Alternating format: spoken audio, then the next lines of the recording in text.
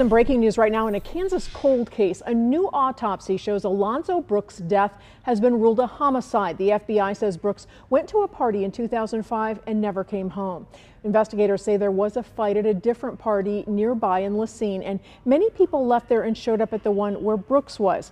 Again, his body was found in a creek a month later in 2004. Brooks' death was profiled in Netflix's Unsolved Mysteries. If you know anything, please contact the FBI or the TIPS hotline. There is a $100,000 reward for the right information.